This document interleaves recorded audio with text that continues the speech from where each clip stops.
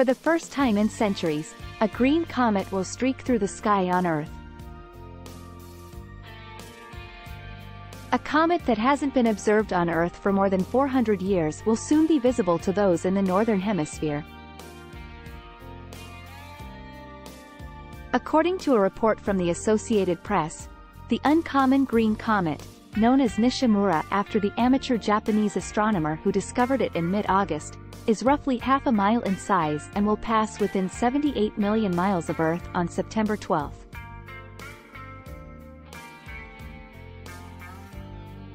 To have a chance of seeing Nishimura, people in the northern hemisphere must get up about 90 minutes before dawn and look north, about 10 degrees above the horizon, near the constellation Leo.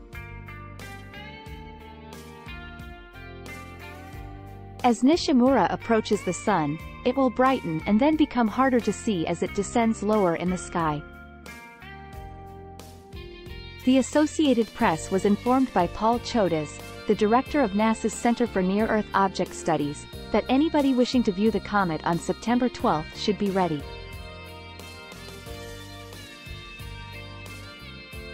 You really need a good pair of binoculars to pick it out, and you also need to know where to look, Chodas said.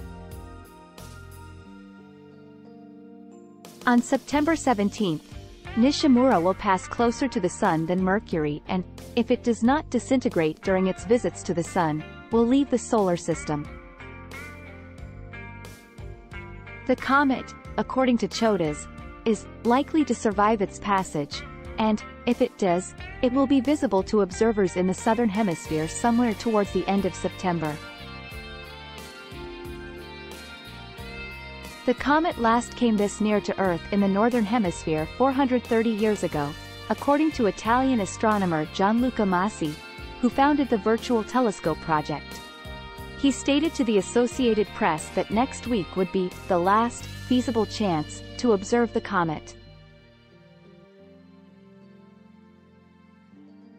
The comet looks amazing right now, with a long, highly structured tail, a joy to image with a telescope, he added.